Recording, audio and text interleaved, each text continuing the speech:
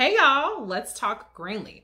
Okay, I'm going to talk about just a couple of big moments from the episode, and I have to start with Carissa and Lady Mae facing off. I mean, that was one for the books. Okay, now we've seen Carissa read people's life down, and we've seen Lady Mae read people's life down, but I have to give this round to Carissa, okay, because she went all the way there, and Lady Mae was not ready.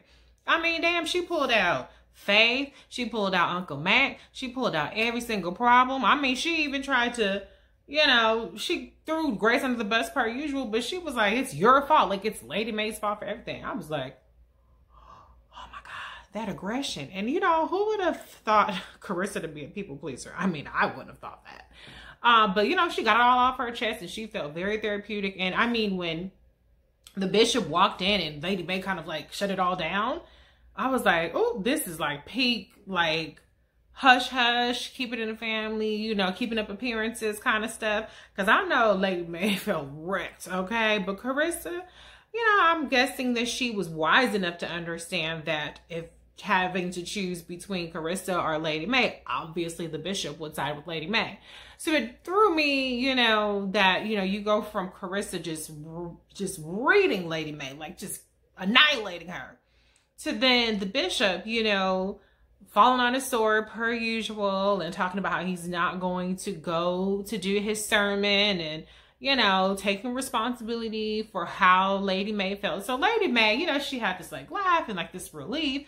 So I'm like, does Lady Mae ever learn a lesson about anything? I mean, because she seems to be the one that gets off the easiest out of everybody on the show.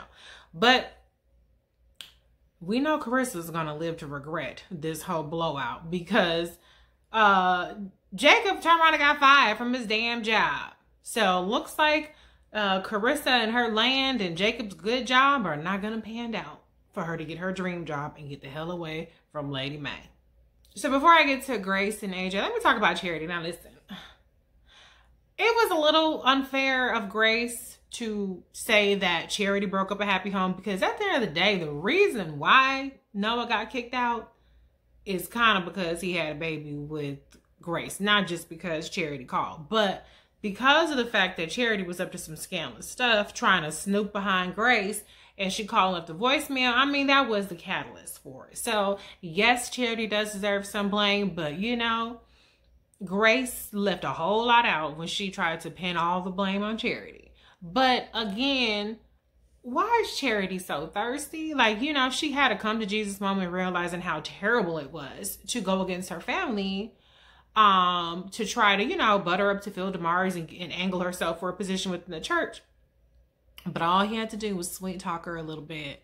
And she's right up at dinner with him, right up feeling him. I'm like, I've always been rooting for Charity to get some kind of man together because she's so boy crazy. But Phil DeMars is a scumbag and I don't trust him. And that's the problem. Charity just has bad luck with men because she has bad judgment in men. So we'll have to see what happens with that. But I got my eyes on Phil DeMars. And you know what? If Charity wants to try to pursue something with him, I guess. But as far as that spying stuff, that is something she definitely needs to cut out. Now let's talk about Grace and AJ. Listen, I understand what Grace is trying to do, help her son get on his feet, but I do kind of feel like she's going about it all wrong. Because, I mean, this boy has feelings, and granted, he's the one that reached out to her. But I just feel like she's still trying to maintain this perfect image with somebody who's obviously in conflict with her because of this pent up, anger and disappointment and feelings that he has. So, when she set up the meeting with her brother, which, by the way, I don't understand why she wouldn't have told her brother. I mean, her and her brother are sharing the paternity secret. So, obviously, he's trustworthy. So, I just don't understand why she wouldn't have been a little bit more honest with her brother about who her son is. So, when he was, like, just raving about how fabulous Grace is, that was too much for his son to handle. So, his son is, like, totally done with it. He didn't put her on blast. But, I just think that's like a lot of conflict. I think the truth does need to come out, and Grace just needs to just suck it up and deal with it.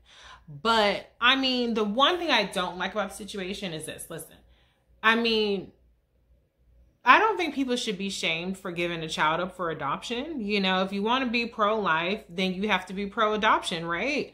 I mean, she could have had an abortion, but she didn't do that. So I don't know. That's the one element of the show where I'm kind of like, well, I don't know. I guess we have to like figure out as a society, like, does a child that's biologically yours have some sort of claim or some sort of right to have some sort of resentment towards you because you gave them up for adoption, or should they just be happy that you didn't abort them? I mean, I don't know. I can't relate to that because I'm not adopted or anything like that, but it just seems to me like, you know, I can understand when you've had a rough life why you might, you know, have some resentment towards your birth mother, but I kind of feel like if that person has made that decision, you know, rather than have an abortion, then I don't know. I kind of think that doesn't make them a bad person. So you guys tell me what you think about that, because I'm struggling with, you know, kind of the shame that's kind of put on her when she could have just had an abortion. So I kind of feel like, well, you're alive, right?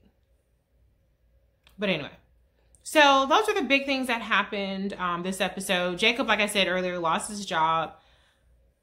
I just want to see what's going to happen with this Grace and AJ thing because, oh, that was the last thing I'll end on. Grace dropped the bombshell on Lady Mae that she needs advice on her son, and then it cut out. You know, Greenleaf is genius at how they choose the last word or last scene of an episode.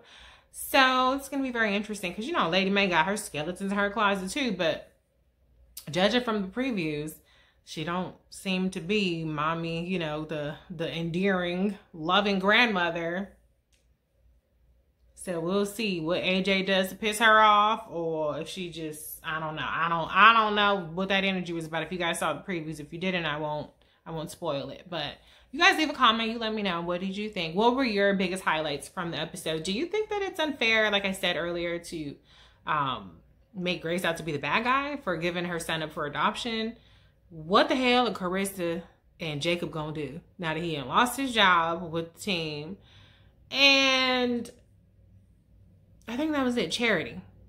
What you think about Phil DeMars? Is he really trying to get to know her, or is he just using her like everybody else does?